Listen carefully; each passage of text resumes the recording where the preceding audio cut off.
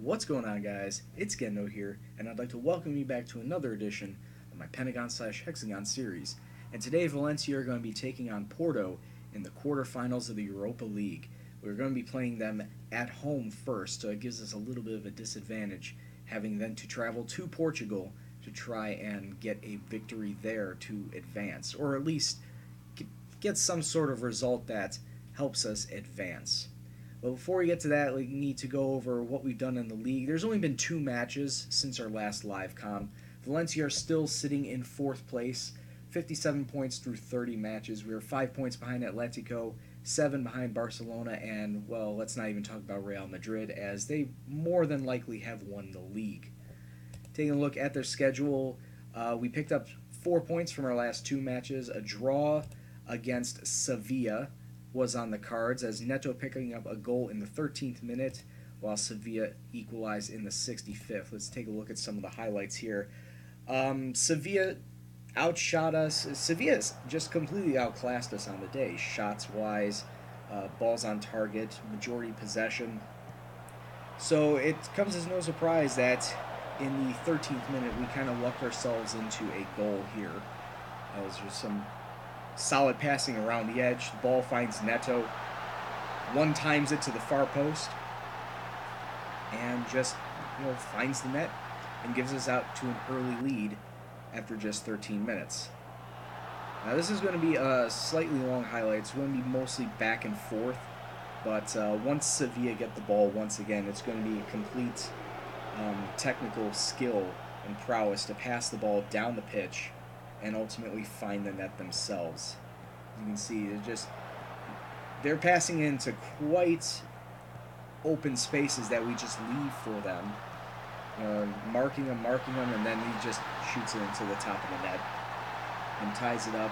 And ultimately, that is the end result, as you only get a point out of this. But like I said, Sevilla had majority shots, majority possession. It felt like they were, standing poised to defeat us at any point, but they were only able to match our 1 goal. So it ends in a draw.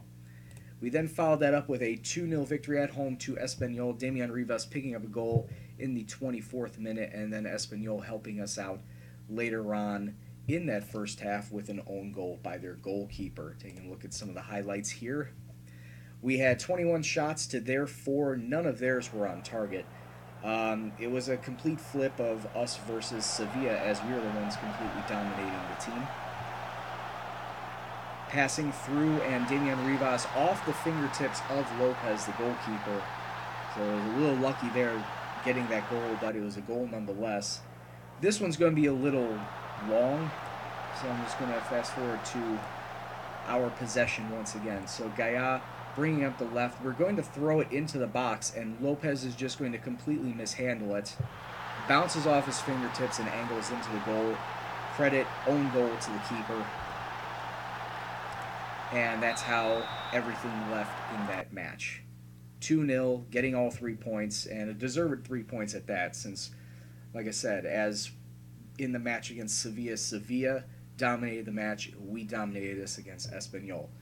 Nothing else to report transfer-wise. No one's going to be heading out. Victor is going to be coming back very soon from his twisted ankle. He should be back in time for the second leg of this match, but he's not going to be playing today. So we'll just have to go on without him.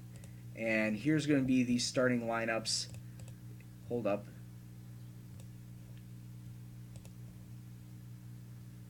Alright, and we're going to come out, and Porto looks like they're going to be playing just to try and hold us with that severely defensive formation. 3 center backs, 2 defensive mids, 3 in the middle, and only 2 strikers. So it looks like they're trying to just grind it out in the back and maybe score a goal if they ever get the chance. Meanwhile, on our side, of course, we're going to be continuing our tiki-taka formation with the 2 center backs of Rodriguez and Ortuño. We're going to have Vicente and Ryman out on the wings. Vicente Velez is our defensive mid. Our 2 center mids will be Jose Luis and Wilfred Koptum, and out on the wings we have Wani Noto, who's only going to be there for a little bit longer, and Nestor Silva. And actually, I'll save Fede Cartavia for sub and maybe bring him on when we go to Porto, because I was going to throw him out on the right and Victor will be out on the left. But either way, Damian Rivas is going to be our striker. He's going to fulfill his false nine roles. And, of course, how can I forget, Xavi Criado is going to be in net for us today. So let's kick off and see how we fare in this first leg and try and take an advantage going to Portugal. And here we go. Since we're the home team, we're going to be in our white shirts and black shorts. Porto are going to be in their all blues, which I think is their primary kit as well. Correct me if I'm wrong on that. So far, 15 minutes, nothing really much going on. We have had a couple of shots, but nothing worthy of a highlight. And like I said, Porto looking to use that formation just to try and hold us from getting a goal with their 5 players out on the defense, just trying to turtle. But after 40 minutes, Porto, oh, that's a bad tackle. That's going to be a red card for Kaptoum. That was a double leg. Yep, straight red. Hurting our chances right there. Good job, buddy. Good job. So Jose Luis is now going to sit in the dead center. I'm not going to change up the formation. I'm going to leave it as is. But, yeah, Wilfred Kaptoum going out like that absolutely puts us at a disadvantage. And more than likely will cause Porto to get a couple of goals on us right now. They're going to probably use that tactic as a more counter. And as you can see, it is 0-0 at halftime. We've been unlucky. Actually, I'm just far from pleased with what I saw with this team since we haven't scored. And just looking at Wilfred Kaptoum getting their red, I'm not happy with you getting sent off. So there you go. Everyone else, keep it going. Let's try and crack this defense of Porto now that we're down to 10 men. Oh, we are pushing forward, but Rivas getting the ball taken off of him. It's only 3 minutes into this half. Porto have only gotten 2 shots on them to our 7, but it looks like they are pushing forward and looking to have some sort of attack. Gets around our defense, but shoots it wide, so nothing coming from that. Here they come again on attack. He's forward, don't even bother. Save, and ooh, another good save. I thought for sure that rebound was going to be a goal. So good save by them. Encourage the boys some more. Good double save by Criado, preventing Porto getting a goal there. Now here we come with the ball. 57 minutes gone. It's passing through the center. Inoto. Oh, off the rebound, Nestor Silva. Great. With 10 men, Valencia picking up a goal on Porto. And it's now 1-0. And he parried that right to Nestor Silva. That was just easy pickings.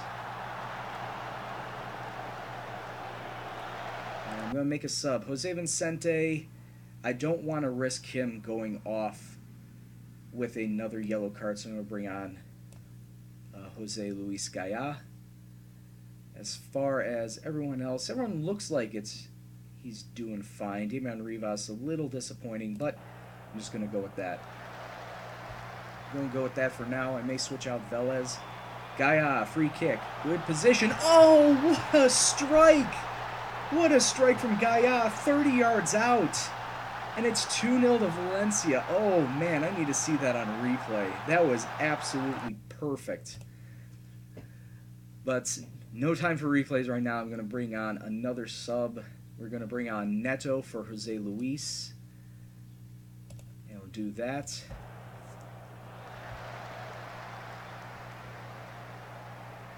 And so Jose Luis is a little tired out there. I don't want to concede a penalty. Good tackle. While that's resolving, Henry Muhammad's going to come on for Julian Rodriguez. Another good clearance. Maybe if we can hold them off. And, oh, we had Xavi Criado going one way and Porto shooting the other, and they get themselves an away goal. And that's going to make things more difficult for us when we go back to Porto as them having the away goal is going to be, like I said, it's going to be difficult. It's going to be more easy for Porto to take us on. 3 minutes left of stoppage time, and it looks like it's going to come and go very quickly. 20 seconds left. A goal kick for Porto, thrown very deep as they try to make one last charge. Gotta tighten it up, boys. 5 seconds, and unless the ref lets them continue this attack, which they are. Oh, it's off the post. Ooh, good clearance, and that's going to be your game. The first leg goes to Valencia 2-1. 2-1 when we were down to 10 men, mind you, so good win for us, but now we need to step things up in the second leg. I don't care if a couple people are confused. You kind of were let off being down to 10 men. And Wilfred Kaptoum getting another talking to for being sent off. So obviously right there, Kaptoum is not going to be back for our second leg against Porto. So who am I going to fill that? It's probably either going to be Ahmed Galal. Who do I have? It's either going to be Neto. It may be Neto, Ahmed Galal, or Nathan. One of those three.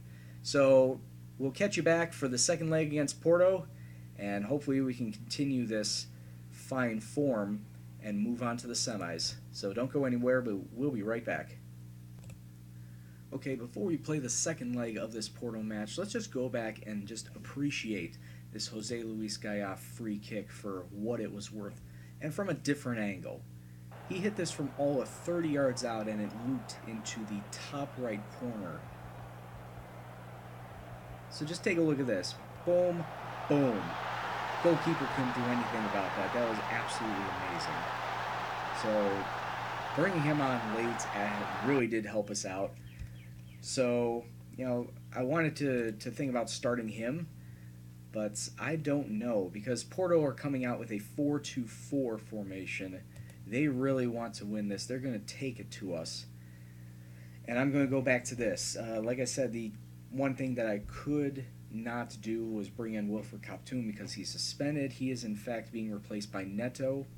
And I did say Fede Cartabia was going to come in for Inoto today, so that's where he's going to be placed. The only fitness concern I really have is Patrick Ryman out on the right.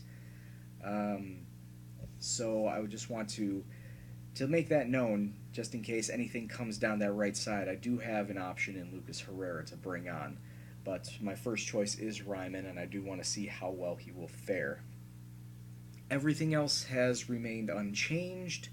So let's kick off and hope that we can contain this Porto attack that is sure to be coming. I can only hope that they won't score any goals, but that's probably false hope right there. So let's kick off. I have the faith in the squad doing well. Hopefully that is not misplaced faith, as Porto come out with the kickoff and immediately get a corner kick. Not even 5 minutes. Oh, Jesus. Yeah, and that's what I thought. That's exactly what I thought was going to happen. Porto getting out to a quick goal with their ultra-attacking formation. And 25 minutes gone. See, right now, Porto would be advancing because of the away goals. Just need to continue that. Good steal by Rivas. Neto. Oh, man, it's a steal back from Porto. Porto just continue the offensive. Good save by Criado. But we need to try and make something happen ourselves. Porto, once again, just flying up the wings. Criado tipping that around the post. And it's just been all Porto today so far. Xavier Vicente getting the clearance out to Rivas. Let's see if he can do anything out on the wing. Coming up the left. He does have a couple of runners, but ultimately cannot get a pass to him. Cartabia, however, we do get a free kick. We do get a corner. It's in the box. People falling over themselves, and we somehow do not get a penalty or a shot on goal. And right over the top, Porto going one-on-one with us. And they turn that into offense.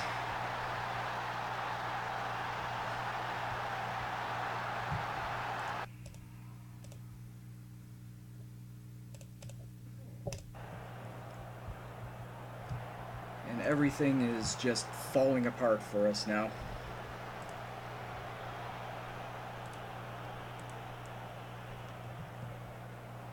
We get our corner kick. Cartabia whipping it in.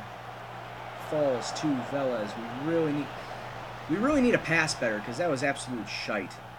Ortuño ahead to Rivas. Gets it through to Cartabia. Was he onside? He was. And while it's 2-1 to Porto right now, it's 3-3 on aggregate, and we can push this to extra time with how the result stands. I don't know. I'm gonna let coach do that. I'm gonna let the assistant coach take care of the team talks. It looks like they're all good. So let's go back out there and try and snatch one more goal. Just one more goal to help us move on to the semifinals. We're starting off strong so far. Vincente bringing up the wing. Cartabia stopped his run.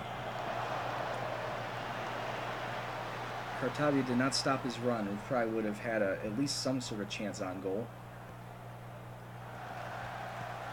Porto with the ball, though. Need a little bit more present. This is going to be a short angle shot. And it goes in the fucking net. Of course it does. Of course it does. Taking a short angle shot going into the net. Porto, not even 3 minutes later. Alright, it has been maybe 3 minutes later. But maybe we can get some possession on the ball as my boys just can't seem to hold on to it. There you go, Ryman. You cannot make that tackle and then just stop. You cannot do that. You cannot fucking do that and expect it to work. Great. All right. I need to go to my... So I need to go to my attacking formation now, which I don't know how much success this is going to be against Porto. I'm actually going to bring on one sub. I'm going to bring on Herrera for Ryman now because of that. And now I need 2 goals. Instead of 1, now I need 2 to win. I need 2 to win. Vincente in the 68th minute. Here we come with an attack, maybe. Throws it in. Oh, there we go. Nestor Silva getting us 1 goal. It's 4-2 Porto. 5-4 on aggregate. Now we just need 1 more. We need 1 more if we want to win. Push forward, boys. Push forward. Throw in from Jose Vincente. Throws it in, but nobody's there. Now Porto could hit us on a counter. Oh, we get possession back. Luis to Rodriguez. And we'll bring something up the right. Bad passing, boys. Be smarter with that passing. A lot of possession being played in the midfield. Porto coming up the right. And better tackles. Stop raising your damn... Fucking hell. Giving up a fucking penalty. My defenders are not... fucking hell. My defenders are not that bad that they should be raising their arms in the air because they think they got beat. They weren't beat. He could have made the tackle. Nope, we lost this match. Good job, boys. Playing like shit out there.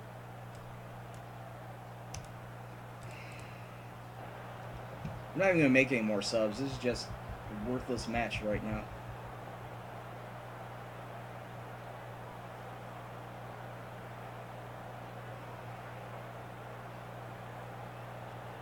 Come on, step up and take the penalty. You know you're going to make it. Oh, there it is. Top shelf. And Porto are going to go through.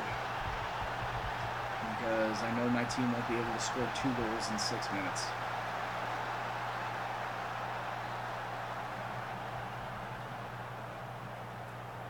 Porto with another attack. Well, why did my guy just fall over like a sack, a bag of rocks? Wow, good job, boys. Not know how to play defense. Congratulations, you are a professional football team. 1 minute stoppage time, that's come and gone. Porto absolutely kicking our ass on the day. Full time, 7-4 on aggregate.